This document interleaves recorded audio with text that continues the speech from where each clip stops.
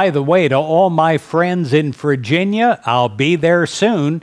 I'm going to be speaking in Richmond, Virginia, Sunday morning on September the 10th. And it's going to be quite a day. I'm going to send more information about that in upcoming Positive Daily Inspirations. You're invited. In Joshua 1, verse 8, it says, "You shall make your way prosperous, and you shall have good success." I pray that you have good success. In America, we're going towards Labor Day in a week, and we're thinking about our success and our labors and the tasks that will get us where we want to go. Well, God will inspire you beyond normal day-to-day thinking. God will inspire you with creative ideas, divine ideas that will help you to accomplish your goals in a higher and better way than you can even dream of accomplishing them. Through faith and a firm commitment, you are able to succeed in those areas of life that are meaningful to you. Now, you do not gauge your success by the success of others.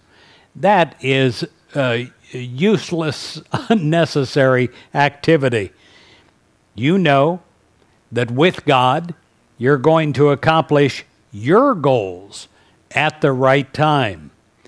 Your goals are reasonable.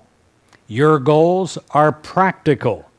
And you are able to take the God-given steps to achieve them. True success in your life will be built day by day as you accomplish each step toward your goal. And each step that you take, well, you'll affirm success, knowing that you're one with God. And you'll prepare yourself to be successful because you know that with God, you will be successful. You work with God by thinking positive thoughts about your goals, about your life, about your success.